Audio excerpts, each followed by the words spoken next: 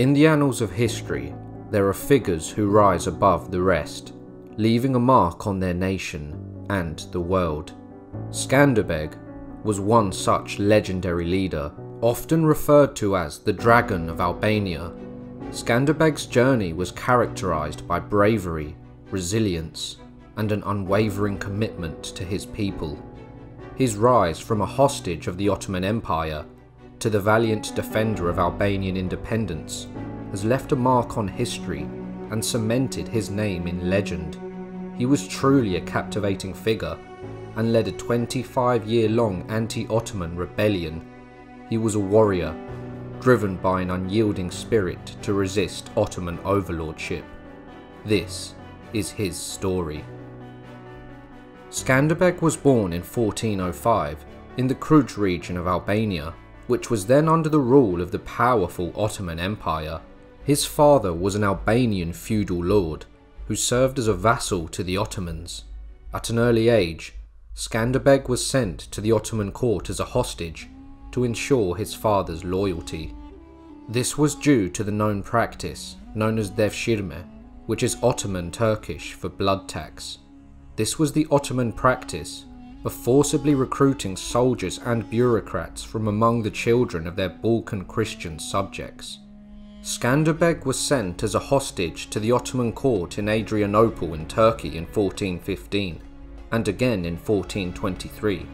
Apparently, Skanderbeg's 3 older brothers were slowly poisoned when they staunchly refused to convert to Islam. During his captivity, Skanderbeg was exposed to the Ottoman culture and way of life. He received an education in various disciplines, including languages, literature, and Islamic teachings. Moreover, Skanderbeg learned about the military strategies and tactics employed by the Ottomans, providing him with invaluable knowledge that would later become instrumental in his fight for Albania's independence. Despite his prolonged stay in the Ottoman court, Skanderbeg never forgot his Albanian roots. His unwavering allegiance to his homeland and his identity as an Albanian noble remained steadfast. This sense of loyalty and patriotism would become a driving force in his eventual rebellion against the Ottomans. However, his martial upbringing and military education earned him the position as a military commander in the Ottoman army. Skanderbeg displayed remarkable skill, leadership, and tactical acumen, catching the attention of the Ottoman Sultan, Murad II. The young Skanderbeg was described as tall and slender, with a prominent chest, wide shoulders, long neck, and a high forehead. He had black hair, fiery eyes, and a powerful voice. Accounts of his legendary strength state that his sword swing could cleave an animal or man in two. Martin Barlicius, a contemporary and chief biographer of Skanderbeg, provides one of the earliest descriptions of him.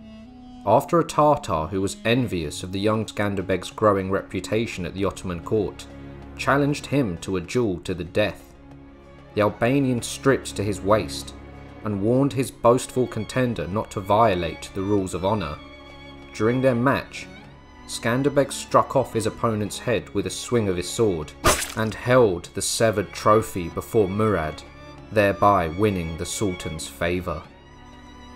As a result of this, Skanderbeg would fight in many battles for the Sultan, and even gained the title of Saifi, which is a professional cavalryman which were deployed by the Ottoman Empire. During Skanderbeg's early life in the year 1432, where he would have been in his 20s, a series of conflicts between Albanian rebels and the Ottoman Empire would ensue, being labelled as the Albanian Revolt. During this time, Skanderbeg did nothing, remaining loyal to the Sultan. Skanderbeg would rise quickly through the ranks.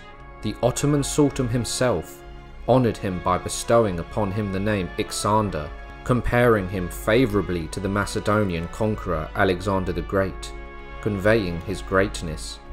Skanderbeg's success in various campaigns earned him accolades and recognition from Sultan Murad II. As a testament to his loyalty and military achievements, Skanderbeg was appointed as the governor of the Sanjak, an administrative diversion of Dibra, which today is Albania and Macedonia.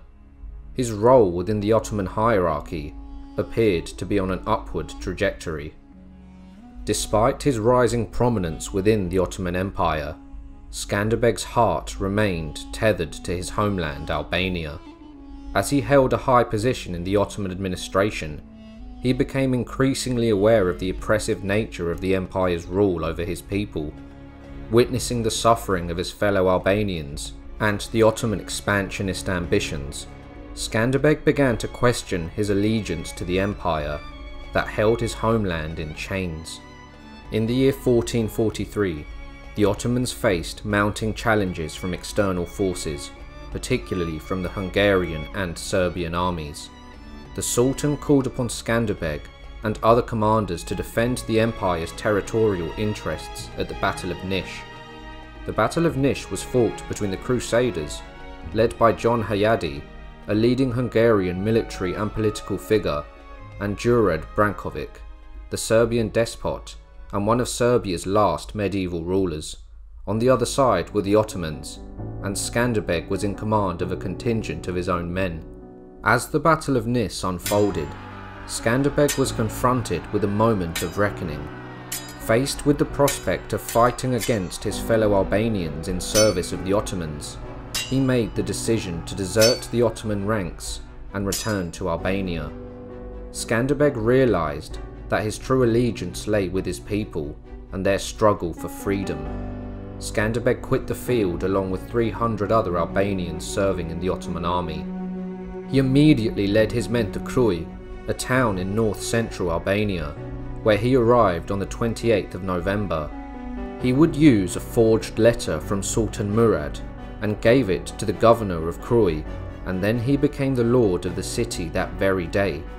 Skanderbeg had returned to his native land and had taken back Krui Castle after tricking the Turkish governor into turning it over to him. He then declared war on his former masters. Skanderbeg's banner displayed a two-headed eagle, an image significant to his own family, but also one that had been used by the Roman Empire. It became a well-established emblem in the Balkans, symbolising the refusal of the Albanian people to submit to Islam. Skanderbeg abandoned Islam and reverted to Christianity, and ordered others who had embraced Islam or were Muslim settlers to convert to Christianity or face death. In March of the year 1444, Skanderbeg convened at the historic assembly of Leyza.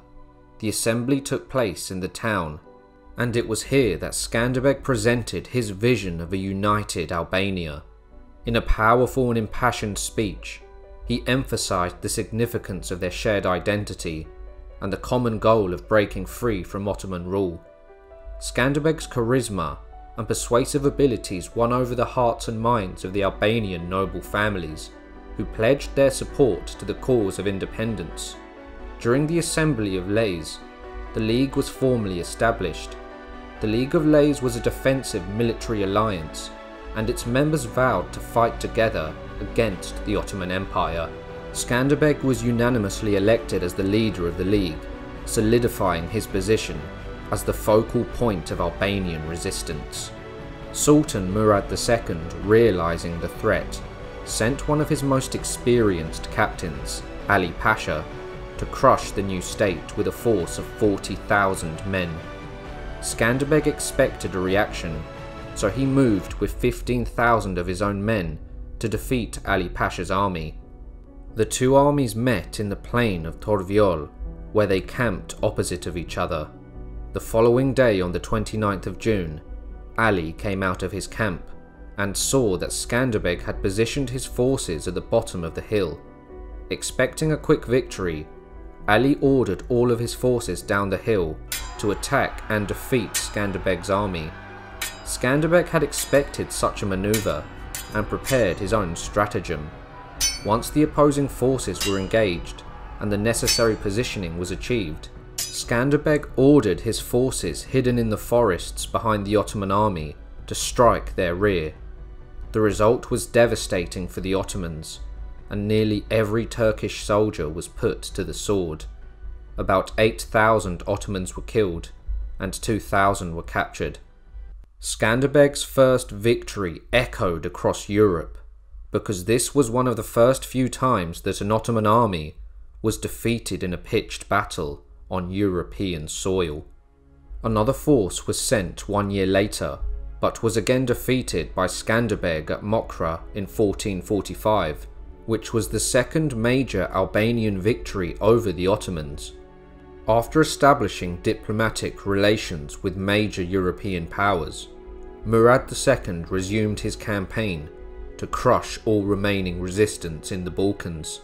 As Murad prepared his forces to launch a campaign against Hunyadi, who was in that year proclaimed the regent of Hungary, he sent a force of 15,000 cavalry into Albania.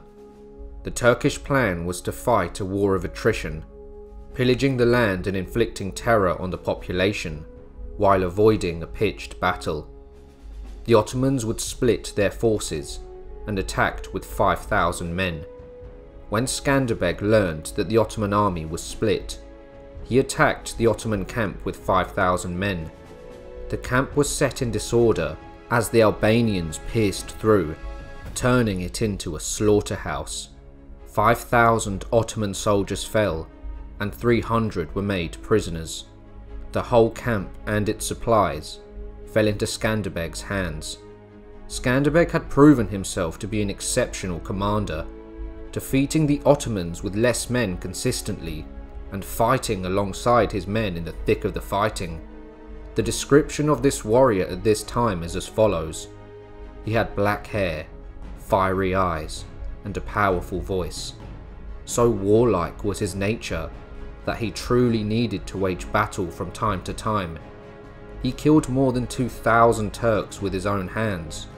He was a master of all weapons, swift and ingenious, a general with a quick and certain gaze, audacious and resolute. Naturally possessed of a fiery temper, anger would go to his head quickly and set his eyes ablaze. But he would dominate his anger, biting his lips until they bled. His courage in battle stemmed from this struggle over his evil passions. All in all, his customs were pure, his manner noble and elevated. Over the next 2 decades, Skanderbeg proved to be an unparalleled military strategist and leader.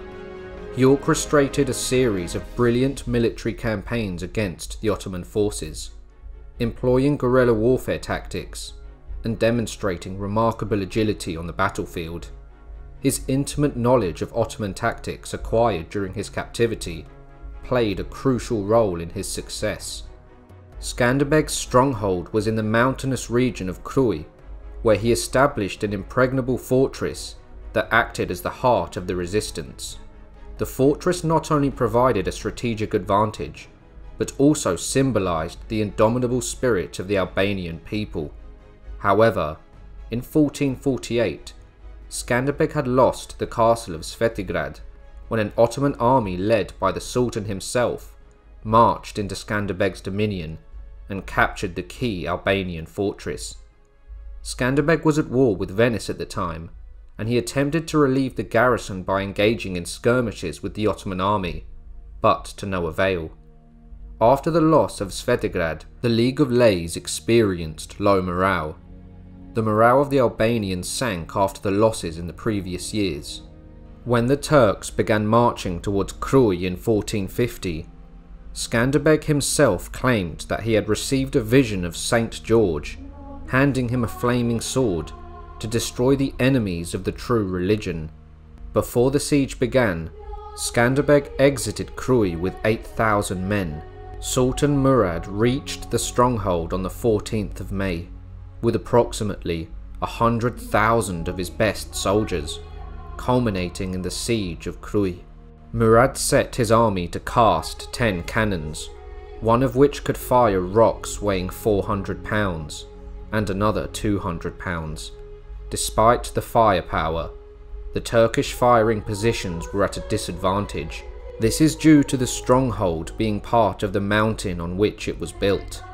The cannons could fire 2 to 3 times a day and were not accurate. Murad fired on the stronghold for 4 days until a breach was finally made. The Sultan believed that he had the advantage and ordered his troops through the walls. The garrison managed to push the assault back, thus gaining time to repair the walls.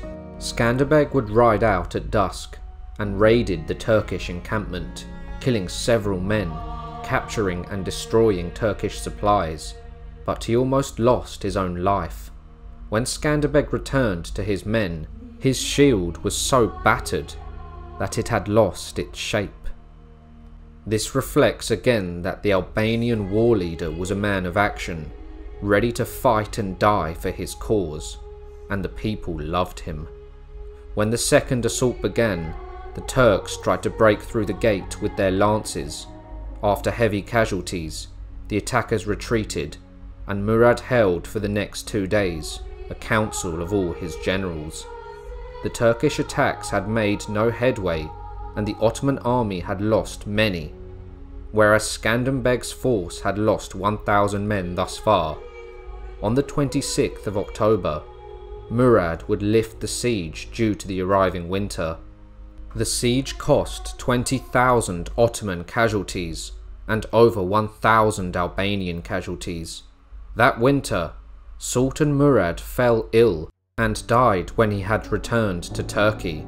He was succeeded by his son, Mehmet II. According to legend, one night during the siege, Skanderbeg sent out a herd of goats with a candle on each of the goats' horns. The encamped Turks believed it to be an Albanian attack and made a movement against the herd. When the Turks advanced far enough, Skanderbeg launched an attack against the force, destroying it. After the siege was lifted, Skanderbeg commemorated his victory by designing a helmet with the head of a goat on it, as a reference to his tactics and victory from that night. Although Skanderbeg had achieved success in resisting Murad II himself, harvests were unproductive and famine was widespread. Alfonso V, the King of Aragon and King of Naples, was a powerful and faithful supporter of Skanderbeg, whom he decided to take under his protection as a vassal in 1451. Shortly after the latter had scorned his victory against Murad II, Skanderbeg was appointed as Captain General of the King of Aragon, in which Skanderbeg would become Alfonso's military vassal in exchange for military aid. Although Sultan Murad had died, his son Mehmet was even more hungry for power and would push on the expansion of the Ottoman Empire. In 1453, Mehmet II did the unthinkable and captured Constantinople, which deeply troubled the Christian states of Europe. Mehmet, by then called the Conqueror, turned his attention to finally defeating the Kingdom of Hungary and crossing into Italy. The siege of Berat, the first real test between the armies of the new Sultan and Skanderbeg, ended up in an Ottoman victory. Skanderbeg besieged the town's castle for months, causing the demoralized Ottoman officer in charge of the castle to promise his surrender.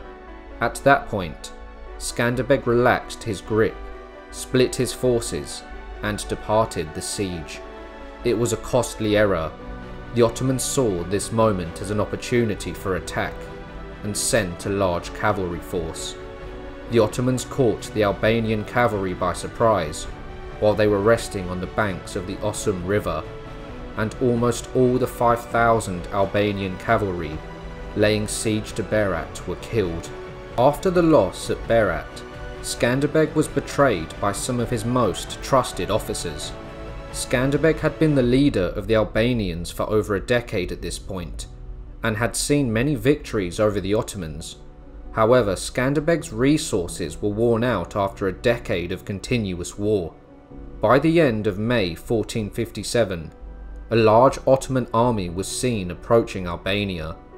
Skanderbeg sent a letter to Pope Calixtus, informing him of the Ottoman arrival and the dire need for military aid. The Pope responded with a promise to send a fleet to Albania, even though the enemy was on land, but it did not arrive. Skanderbeg was thus left to fight the oncoming Ottoman army alone. In total, Ottoman forces numbered between 50,000 and 80,000 men. Armies of this size were usually commanded by the Sultan himself, so rumours spread that Mehmet was leading the campaign. In contrast, Skanderbeg had between 8,000 and 10,000 men to stand in opposition. Rumours began to spread that Skanderbeg had fled as he was unable to confront the Ottomans and his men had betrayed him. However, he was actually coming up with a plan with some of his most trusted men. He climbed a high hill and on its peak spied on the Ottoman camp and saw where they were resting. He descended with his chosen band to eliminate any watching guards, but one saw Skanderbeg and fled into the camp, yelling that Skanderbeg had arrived. In order to maintain the surprise, Skanderbeg ordered his men to get ready for battle. The Albanians launched a surprise attack and charged into the Turkish camp. The Ottomans were caught by surprise and, despite their large numbers, were terrified by the fury of the Albanian assault, thinking they were attacking in larger numbers than they actually had. Seeing that they were surrounded, the Ottoman force began to panic and fled. Skanderbeg's actions again convey he was a man of action and a warrior through and through. By this time, Skanderbeg had many names attributed to him. He was called the Champion of Christ, the Lord of Albania, and the Dragon of Albania.